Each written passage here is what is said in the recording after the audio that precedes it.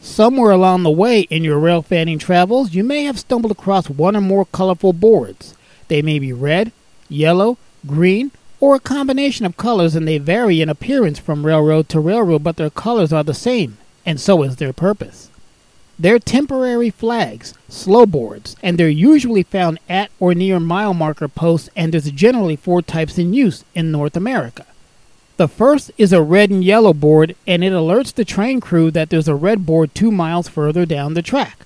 The second is the red board itself, and it protects the men, women, and equipment working on or adjacent to the track. There's normally a track bulletin form B that's given to the crew at the start of their trip, which gives them the exact milepost limits of the restricted area and the name of the employee in charge of the work area.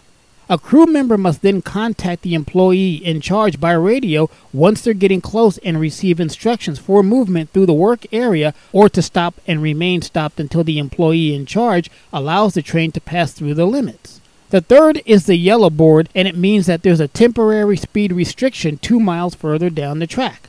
The train crew receives a track bulletin form A, which gives the limits and the maximum speed.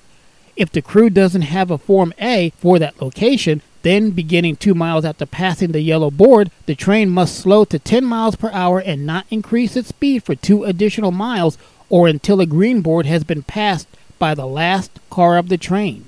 The fourth is a green board, and it indicates the end of the temporary restriction, and after the last car of the train has passed the green board, track speed may again be governed by timetable instructions and signal rules.